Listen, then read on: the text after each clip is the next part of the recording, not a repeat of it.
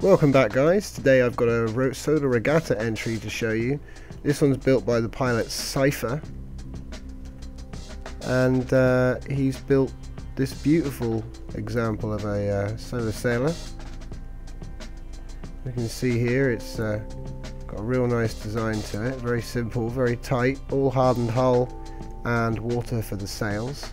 It's got an interesting pattern or shape, staggered backwards.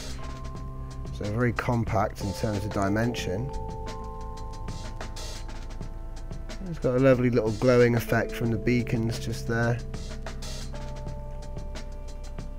It's really nice. I like this. It's very, very nice. It's called the Vorlon sail. So another unique sail design for the Regatta. Like I say, every single one has been different. They've all got a slightly different idea of what their sail ship should look like. I like that front detail there. Oh, we have terrain elements in place. It's always nice to see more terrain elements in use. Real nice. Quite hard to see that as well. Beautiful. Thanks for bringing it down to me, mate. I'll add it to the list, and I'll see you on the day.